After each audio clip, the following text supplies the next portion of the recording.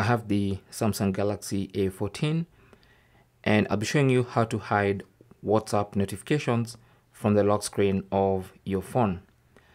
Now, you might have lock screen notifications enabled on the phone generally, but if you want to specifically hide WhatsApp notifications from the lock screen, then here's what to do.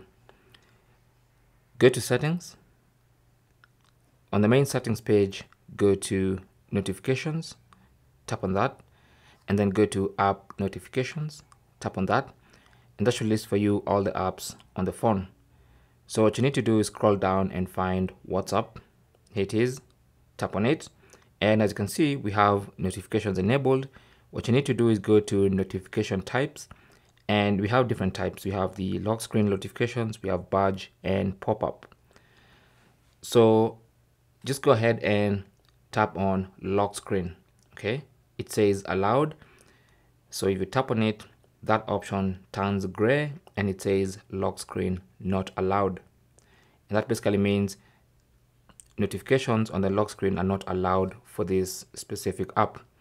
And then you can hit back and go back all the way to the home screen.